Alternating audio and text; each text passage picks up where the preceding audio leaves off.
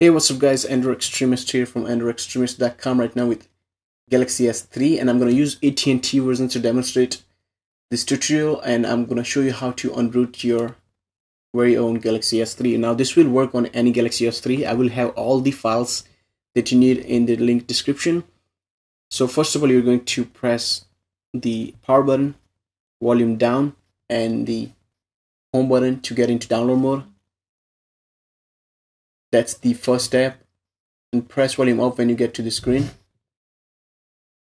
And right here you will see that it says yes and 1 count to your custom binary download. So that means you got triggered your binary, and that's why it shows that.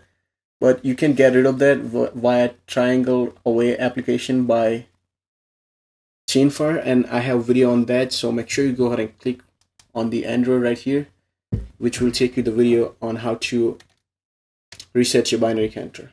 After that, just plug in your phone via micro USB cable to your computer, and you're going to need all these files to get to stacks. Make sure you have any kind of zip manager. I have 7-zip, and unzip this file. This is gonna be the file you will download, and once you unzip it, this is what you're gonna get. 2 files. It's about 1.5 gigahertz, and the ODIN file, just right click and extract. And once this is done extracting, you should get those 3 files. Now people might argue there is latest ODIN, why do I not use that? Because I've been using this 1.85 since I got my Android, and I'm used to it, so I really don't care about using the latest one. They all do the same job. So double click this and you'll be right there, and again double click this, and you're gonna press yes, which will open up your ODIN. Now some people might not see this. That is because you do not have your drivers for your phone installed, which is your Samsung keys, which will be again on the website that I have. So make sure you go ahead and download that, and you're gonna unselect this right here. Make sure auto reboot is selected, but unselect the F reset time, and select PDA, and that should pop up, and you're going to navigate to the files that you downloaded. Actually it's desktop, and go to stock ROM and select this. Has a weird long name, tells you what version of the Android you are going to flash. So this is for AT&T, that's why I selected that. If you got different phone, like if you got Verizon, make sure you select the Verizon files and just press start. That's it.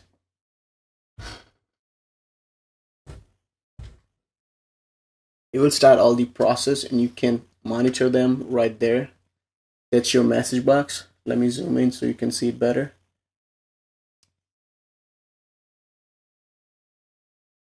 And here is your phone.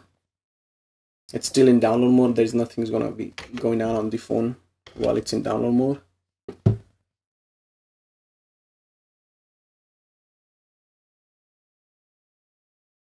So right there is the process that's going on, and up there is the process bar. So you can monitor both of them.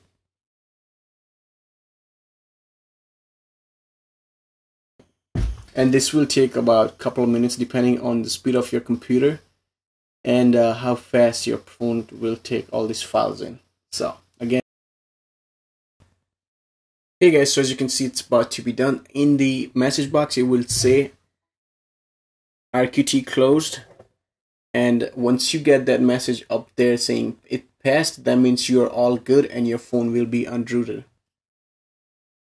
So let's go ahead and see. Right there is the phone's process going on, and you will see that Android with surgery stomach, that's what I like to call it. And now your phone will be resetted and to your factory software. You will see typical AT&T or whatever career you got, their boot animation, boot sound, and everything. And most of you probably read my notice up front to backup. I always forget. I don't know, for some reason I might have to write it down on my wall to remember this, but I forgot to tell you that you might want to back up if your phone does not reboot or boot up. We might have to factory reset, and for that everything will be erased, because that will be done via Samsung's 3E recovery, which is your stock recovery. So let's see if it boots up or not. This will take time. The best way to know if it's going to boot up or not is when your soft light is lit up. That's when you know the phone will boot up without any problem. So now you can disconnect your phone, place it somewhere so it's easier for you, or at least for me. And let me go ahead and show you my phone right there.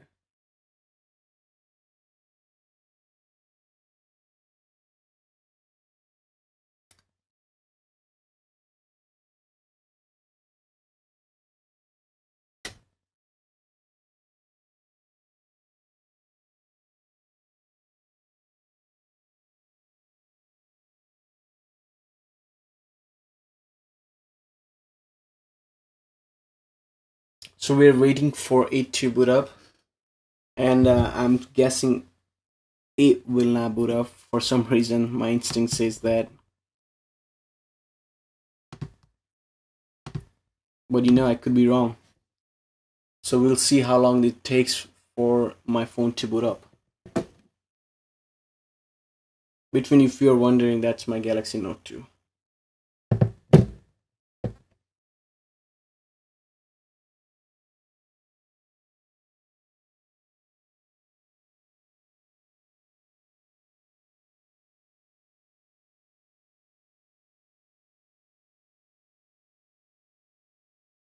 So I think it's taking longer, so I'm gonna give it about like 3-4 minutes, and if it doesn't boot up, then I will show you how to factory reset in another video. So this is how you unroot your phone, guys, and make sure to subscribe for more content like this, more videos, tutorials on how to root your phones like Galaxy S3, Note 2, Galaxy Nexus or Nexus 4. That's what I support as of now. I will do a lot of ROM reviews, kernels, how to get most of your phone, battery lives and all that.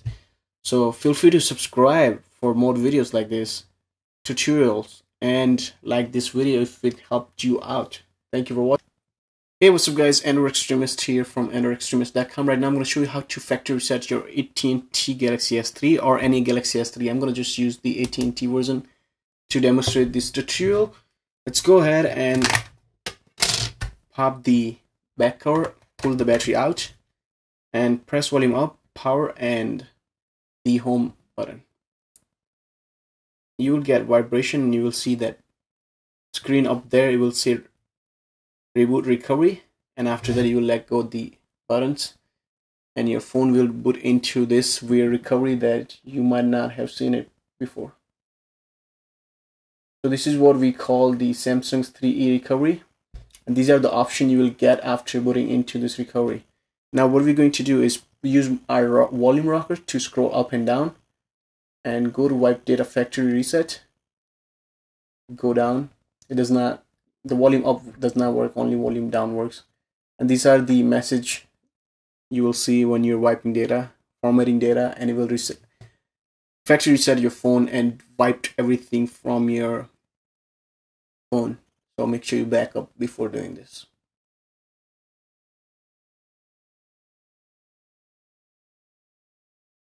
Again, just do this twice because I want to make sure everything that I wanted to erase will be done and gone afterwards, because recoveries might not erase everything on first try. I know some people might argue with that, but that's what I've been learned by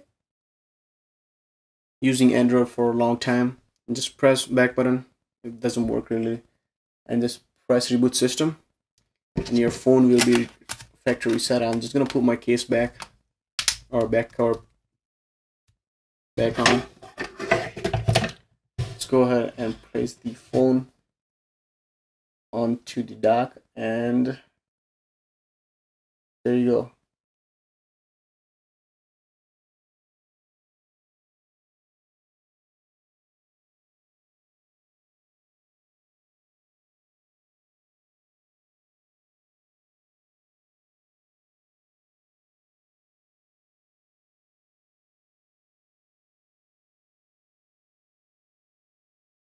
Your phone will boot up regularly after you factory reset with everything on factory setting. And once those lit up, those lights, that so you know your phone will boot up rather than going into boot loop or anything. So again, you just factory reset everything. That's why it will take time for your phone to be settled down. So make sure you give it like at least 4 or 5 minutes before it turns on and you start using it. And there you go, the first vibrate of the phone has been occurred. That's like what I call a good news. And there you go, the phone has been factory resetted. As always guys, if you want to see more contents like this, please subscribe. If you think this was helpful, thumbs up is always appreciated. And leave a comment below if you got any question. Check out my website androidextremist.com. And I will see you later. Thank you for watching and feel free to subscribe.